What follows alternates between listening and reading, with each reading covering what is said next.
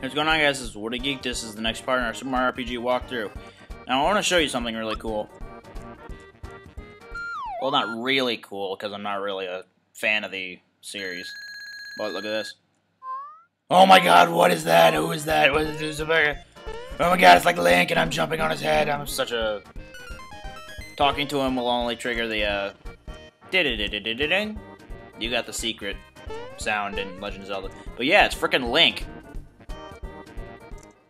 There's also a cameo made by Samus later, but that's for later. Here's the pipe vault, which I guess you can go down into to get to the Yoster Isle, but I'm not going down there because it's just a place for, I guess, minor experience, and the Yoster Isle isn't really all that good for me, at least.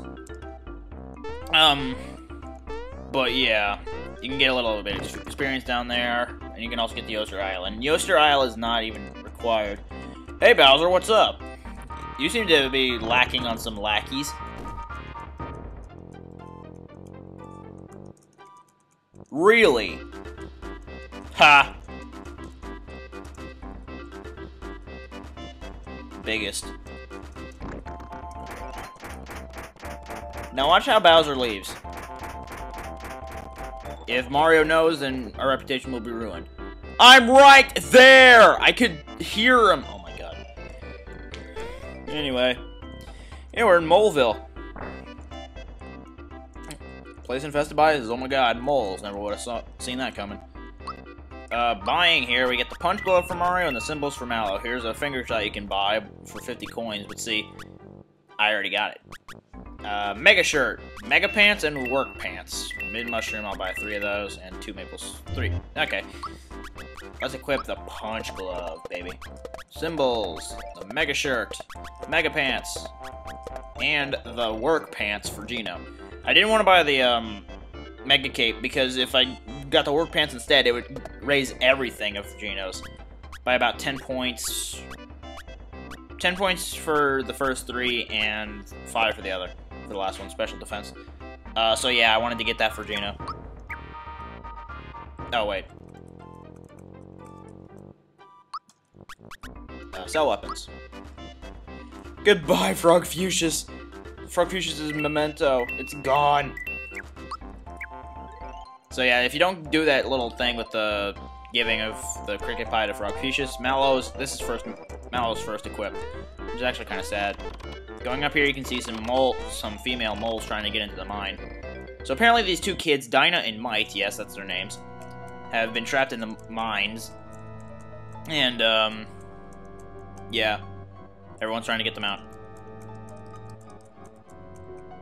Gotta love their southerner accents.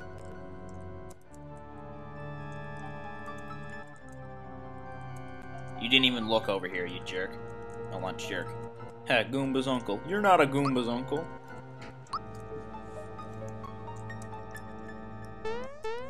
It's just awesome how you can just jump on the NPCs in this game. Here we have some new enemies. Here's the Bob-omb, a Sparky, and a Magmite. The Magmites are actually kind of defensive, so you might want to hit them with some special attacks. These things, the Sparkies, take a lot of damage from physical hits. And for some reason, they give you defense ups. Don't know why. There's the timing on Mario's punch glove. It's the same as if he doesn't have any equips on, he can just punch. The Magmites have low special defense, so hit them with a minute. Like, just hit them at all. And Bob-ombs can explode. There's a boss later in the mines that you can that you fight, and he uses Bob-ombs in his team. But yeah, fighting these guys does actually give you a bit of experience, and it's good to do because, you know, with the Sparkies taking a lot of damage from physical hits, and Geno has a lot of physical attack also, as well as the Geno Beam being just doing 60 damage fully powered. Then yeah, it's actually really good to do.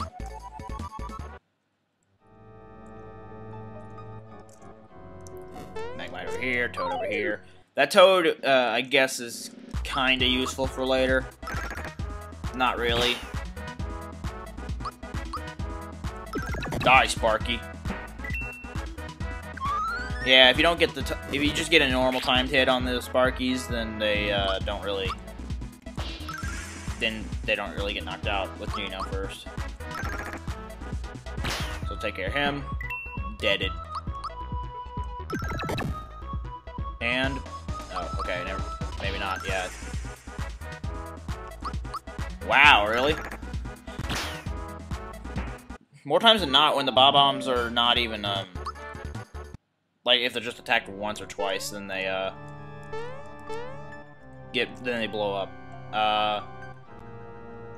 Is there another path here? No, okay. Just wondering. Alright, jumping on the spring, you'd think he'd lead you out, but no. Just makes Mario dizzy. And this actually triggers a cutscene, a needed cutscene. Since when did he become a since when was he from Brooklyn? Oh. So yeah, we have to chase Croco. Now we need this cutscene to happen, because you can't progress further into the mine without bombs. And guess who has bombs? Croco. You can't grab up a bomb, that won't work, so you have to keep following him. Bombs? And crooks? Let me fight a couple of Magmites or something. Oh god, these guys, the clusters. Hitting them with any physical attacks, I think, will cause them to do their special attack called Migraine. Which will, one-hit kill anyone that, does it. Like, anyone who hits them with a physical attack, I think it's physical. Migraine will one-hit kill them. Psych. Oh, well. I was wrong, apparently. No, that or, wow, they missed Geno. I must have gotten it wrong, but I know they can do Migraine too, so they can explode either way. But, you know, after, what? Never mind. I was gonna say something that, usually happens when they do Migraine. They would, one-hit kill anybody, but if you block them, you can hang on with 1 HP. What's wrong to me? But if you don't, then you get one-hit killed. So I don't know what happened there. I thought Geno would have had 1 HP left. I guess not. Yeah. Hey, 69. Dead. Yeah. Anyway, yeah, let's follow Croco. It's good to not follow him because you got these crooks here. And with Geno being faster than them, you can knock one out. And then if the other two run away, then you just get 10 coins, 5 experience, and Flower Tab. You actually get Flower Tabs for beating each one of them. Okay, 4 experience.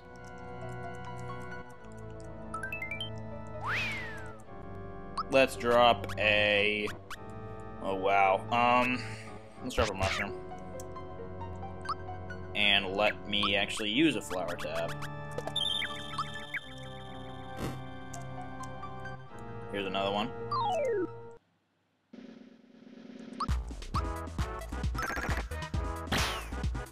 Dead. And he's attacking, that means we can kill him. Die!